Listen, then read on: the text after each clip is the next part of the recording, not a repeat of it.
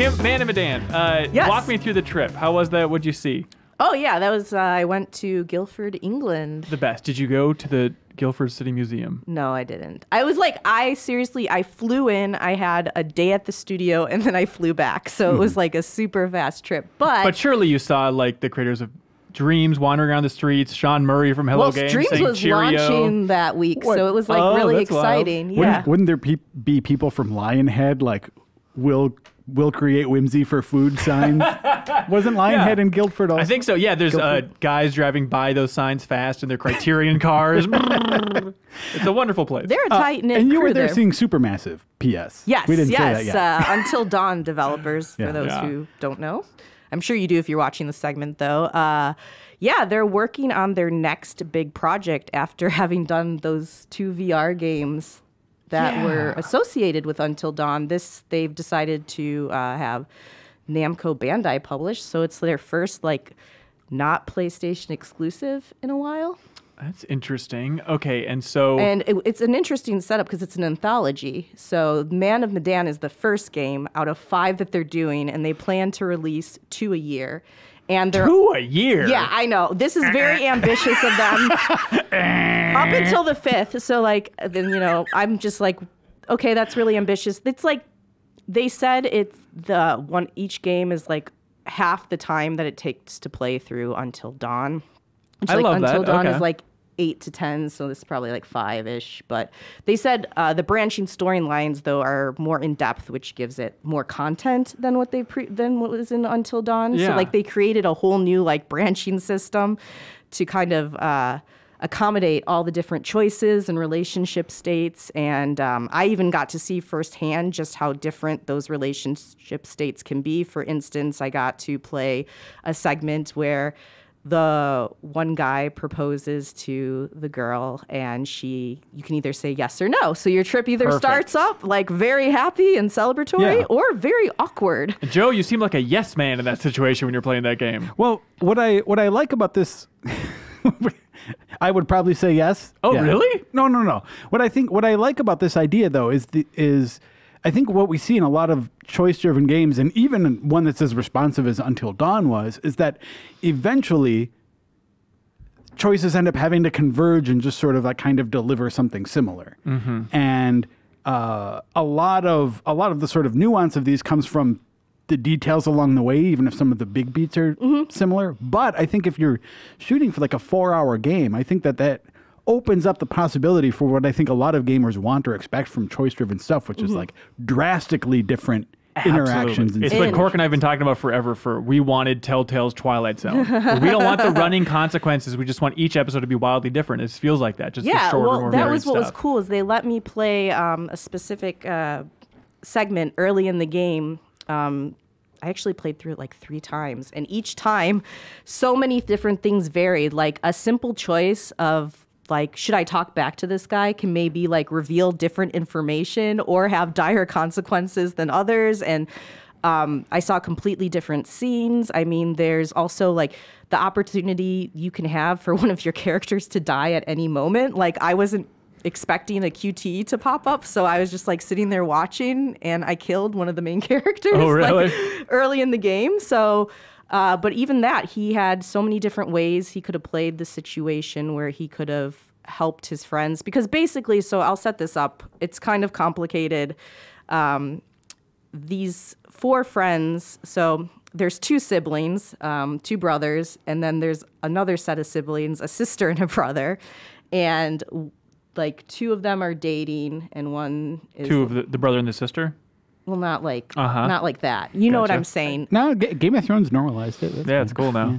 But they're all going on like this big dive. So these kids obviously have money. They come from money. So there's like this World War II site. The one brother's a big like history buff and is super excited for it. So they go and do this, and there ends up being this invasion by this group who kidnaps them, and they don't know what's going, because they know they have money, right? So they flashed money at them. They got in an altercation earlier, and Then it turns really strange because during that altercation, this ghost ship kind of appears, and then you Perfect. end up on this ghost ship. So, But home realistically, it's invasion going to be ghost the ship. ghost ship that they were like diving to discover or whatever. Well, the what's ghost going ship. on there? Well, I mean, there's a whole like legend with this ghost. So it's based off an actual legend of this ship that. Oh, a real ghost ship. Yeah. Oh my god. Okay. Well, people died under mysterious circumstances. There's all these different ways to. All these different theories on what happened. So Yeah. they're taking their own stance on it, which is super interesting. So there's a lot going on here, and it's a lot to like unpack in like a few moments in it. Does it feel just like Until Dawn in a new setting though? Like that's all a lot of people want. I mean, Yeah. that is what it feels like for Great. sure. But they,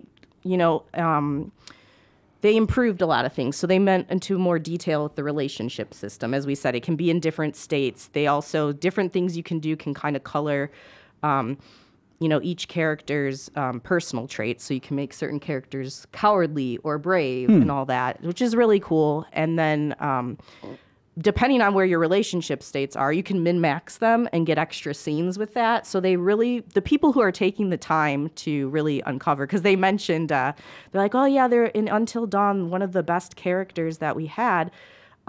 People initially hated her. And I'm like, are you talking about Emily? And they're like, maybe.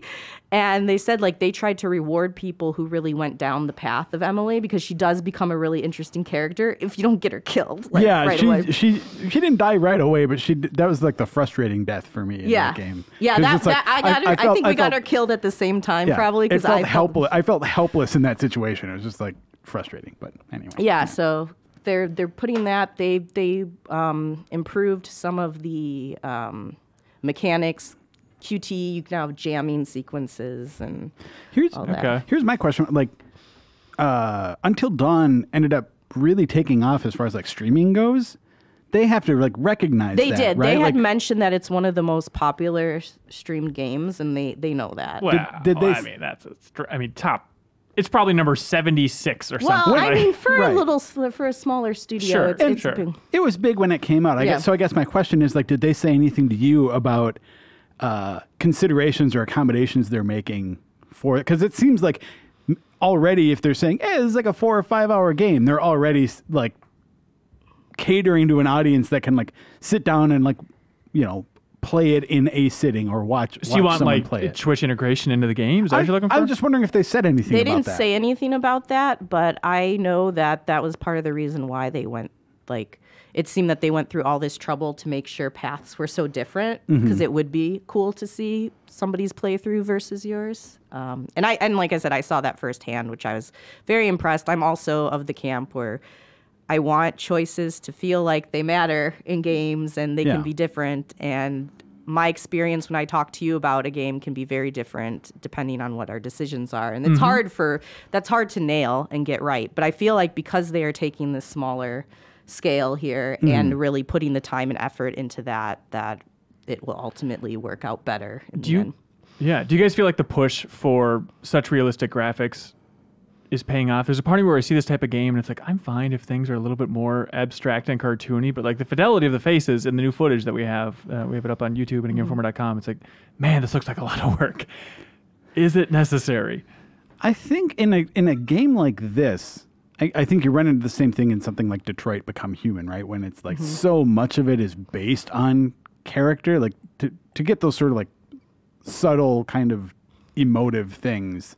I think it's worth it for this kind of game. Yeah. Yeah.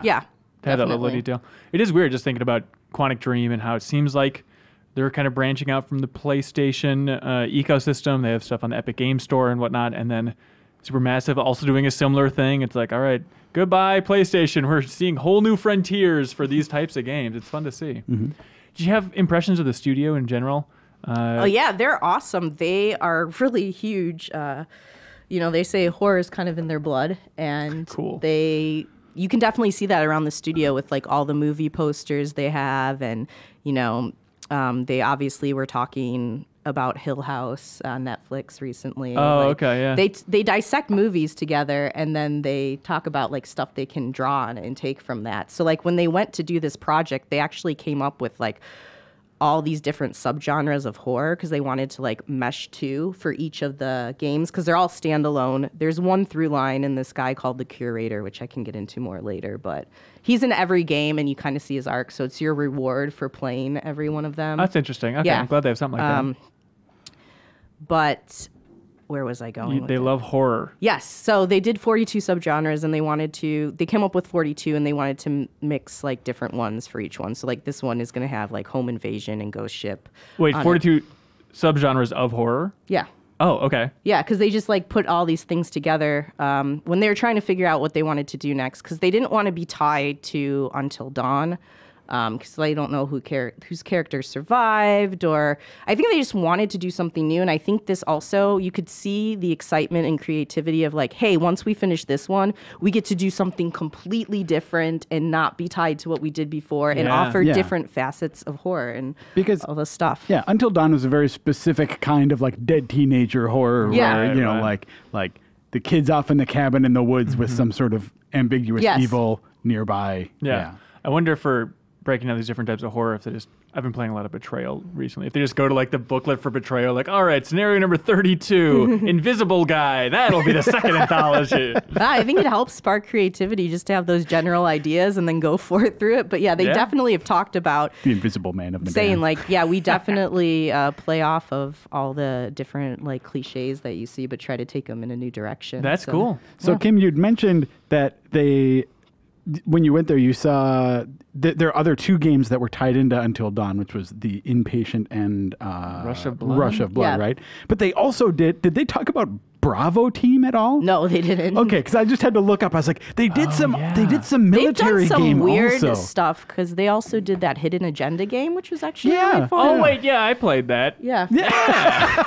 Well, it's they like horror's in our blood, but sometimes we do things that aren't in our blood to pay the bills. Yeah. I mean, Oh, Hidden Agenda is close enough, I guess. God, I completely forgot about all those games, but there was like that weird span just a couple years ago. It's like, oh my God, they're just cranking out so many small projects. They had said that they were trying to learn how to ship games fast and successfully, and that's why they feel confident about this schedule. We'll see. I think it's pretty ambitious. I would be happy to play 2 games from them a year, Yeah. but honestly, if I'm all for take your time, you know, I'd rather have a very solid experience than one that feels rushed to make some, you know, arbitrary like release date that they Yeah. throw out there. So Man of Medan actually comes out this summer, which is super Oh, soon. wow. So I'm super excited from what I saw. It makes me very... If you liked Until Dawn, I don't see why you wouldn't like this, Right. basically. Yeah. I'm excited for it. I can't wait for the third part of the anthology called Bravo Team. It's just like a re-release. Hey, maybe. In case you didn't get it the first time, here we go. Cool. You have a preview on the site as well, right? Yes, and we cool. have exclusive footage up of that first scene that I had played, which is early on in the game. So you should check that out if you're kind of wanting to know what kind of tone this game takes and learn about the rich characters who are... Literally. Yeah. That was just a clip from a larger show called The Game Informer Show. You can find it on iTunes, Google Play, or GameInformer.com. We take the fun opportunities and exclusive information from Game Informer magazine and boil it into a show that airs every Thursday with exclusive cover story information, developer interviews, a lot of fun stuff. So come love games with us.